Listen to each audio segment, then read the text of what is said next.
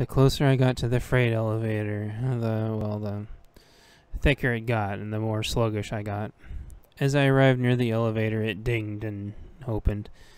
Through the elevator appeared a man that I did not recognize. Tethered to the man was a quite formidable and imposing red monster who noticed me immediately. The monster was a dingy, dull red, with unimpressive nubs protruding maybe an inch or so up out of his forehead. He arrogantly tried to tell me his name repeatedly, and I washed it out of my head each time as he tried. As he was doing this, I made myself as dense as possible, as I could feel him getting angrier and angrier with each attempt as trying to force his name upon me. As his host started walking towards me, the red monster rushed me. I could tell he was extremely powerful, and I only had one chance. I extended my hand out and caught him by his throat, which swept him off his feet as the rest of him kept wanting to travel forward.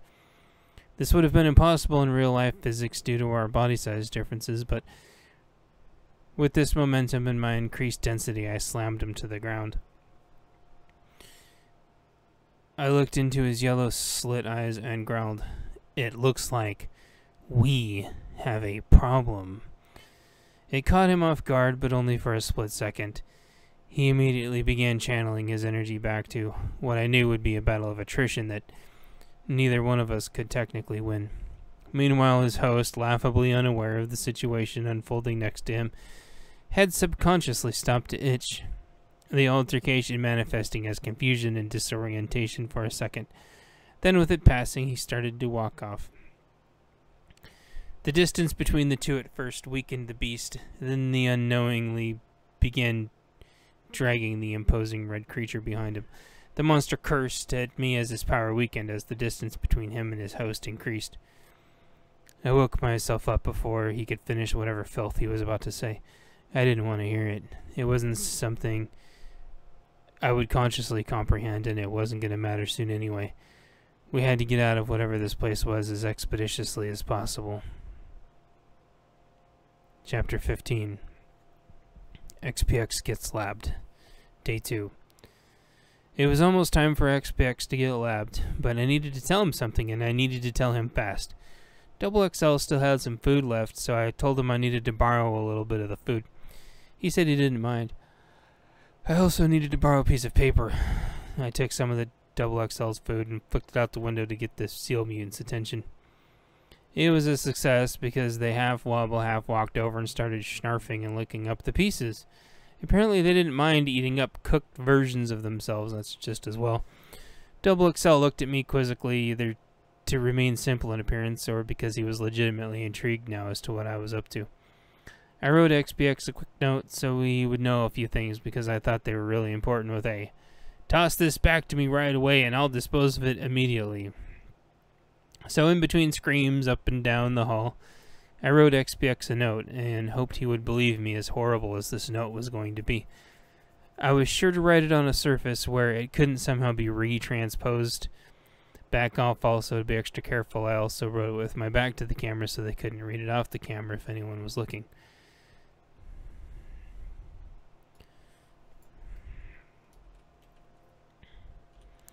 XPX. I saw your daughter in my dream. Her name is Esther, she told me. She liked to boot me on the nose, and she was very helpful and seemed happy. I'll explain later. I'm sorry about what happened to her. You have got to stop blaming yourself. It isn't your fault. It's this place.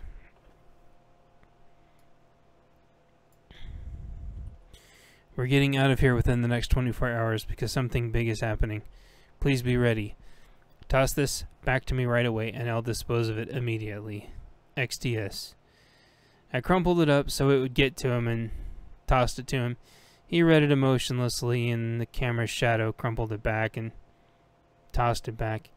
That's all that happened in the span of 10 seconds.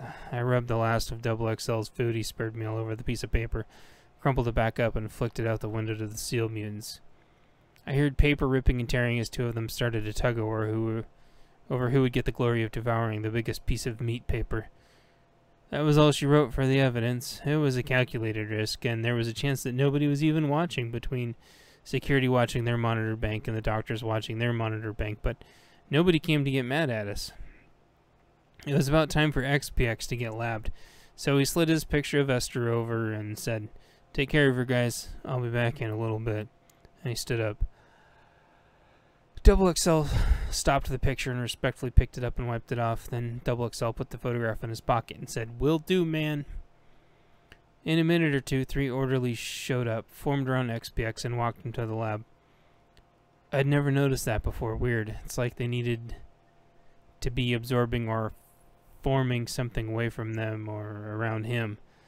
As he walked away, I noticed the spork was still in his shoe. I guess they weren't really worried about it. Security sure is getting pretty relaxed. Chapter 16. Documenting and Dozing. Evening, Day 2. XXL hadn't taken his nap yet with everything going on, and I haven't even had time to let him read the note to XPX, and it was private anyway. I really didn't know how to address things with him or even where to begin. Right around that time we heard a helicopter take off, and then I remembered some days earlier we had noticed a helicopter coming and thought it unusual. I suspected the actual person making the calls here with the red bastard took off to go deal with the next hellhole they're running. With the helicopter gone, a sort of weight lifted off of XXL, and he laid down, seemed to mouth some things to himself, and drifted off. I went through my notebook, waiting for XPX to get back and for XXL to slip into night terrors. I opened to the page in my 3-ring binder and put "Helicopter Dude" in the bubble above the head doctor and his friend in the bubble with the dotted line to the right. Thinking back now, I imagine what XPX must see every time he looks around this place. His daughter must have hung herself around here. I closed my eyes for a second and then opened them again, seeing Esther hanging in every single corner of this place by her neck, then by her wrists. She looked peaceful to me, but I imagine the scene must get twisted into a macabre exorcist nightmare of a dead child's body thrashing to somehow trying to escape from this thing, even though she's technically dead. If that's what XPX sees, I could imagine why he would never look up, as that is truly horrible to have playing on loop. Then I looked at the cubby entryway into the hallway, and there's Esther standing there looking at me. "Why are you so sad?" she asks, then went to boot me on the nose, but decided it was probably the wrong time. I responded to her by saying that her dad feels responsible for her dying here and that I wanted to help in some way, but I don't know what to do. Esther said back to me, "Oh, it isn't his fault that I died. It is really me who died trying to save him. I left him a note saying this, but they took it away from me. They were using me as as leverage?" I completed for her. "Yes, as leverage," she exclaimed, then booped me on the nose and smiled, then got sad again. Esther continued, "Daddy was one of the earlier ones to get captured here with me back when Mommy's girlfriends and children were allowed. After me, there were no more. They all got sent away." "What were they using you as leverage for, Esther?" I inquired. "Well," she wondered to herself, "I don't really know, but Daddy always wanted to keep me safe, and they captured us together and made him do things, and said he had to in order to keep me safe. They did this to all the daddies, and I didn't know how else to handle it, so I sacrificed myself, like a star that would burn really bright for all to see." "Well, Esther," I said, "I think you did save a lot of people. Wherever they got to go, at least they didn't have to be here." "You really think so?" she asked excitedly. "Oh, yes," I responded. "I imagine all the men here are very smart and ask for new information about their loved ones to confirm their safety from time to time, phone calls and so on. I'm sure they're all fine and waiting to be reunited. I've seen pictures and stuff, and they're still here working, so that's what I figure."